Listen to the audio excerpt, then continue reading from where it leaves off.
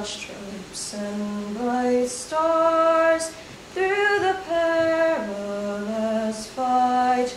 O'er the ramparts we watched were so gallantly streamed, and the rocket's red glare, the bombs bursting in air, gave proof through the night that our flag was still there.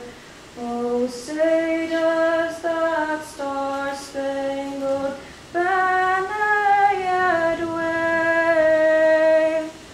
o'er the land of the free and the home of the brave.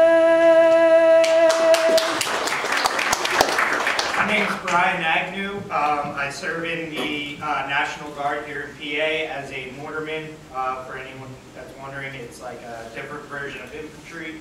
And then when I'm not here, I coach wrestling, or when I'm not in the Army, I coach wrestling and work at the Judge Group as a healthcare recruiter. I think for me, one of the biggest hurdles I had going into boot camp was not everybody agreed with my choice. So I had family members that refused to talk to me when I left the boot camp. And I left home 4 months before I knew I was going to go to boot camp because I knew if I stayed I would change my life. I was in Afghanistan when bin Laden was killed in 2011, and that was pretty scary because our base would get attacked like on a nightly basis, and then anytime you'd be flying around, you know, we were pretty concerned. And anytime you're flying around in Afghanistan, you're in night vision goggles, and you can't see the runway until you're about 100 feet over it. How hard is it to transition back into civilian life after getting out? It can be challenging. I mean, I was deployed, I was out of the country for about 2.5 years, so coming back here was a pretty big culture shock.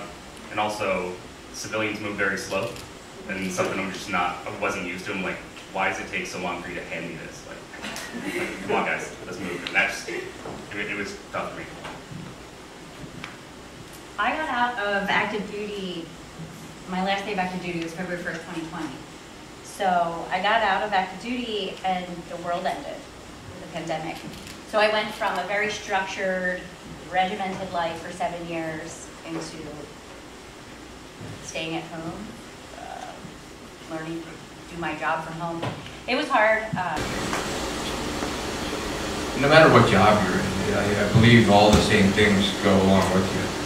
You know, people aren't from every same background as you, so everyone's different. You gotta work, you gotta learn to work well with others.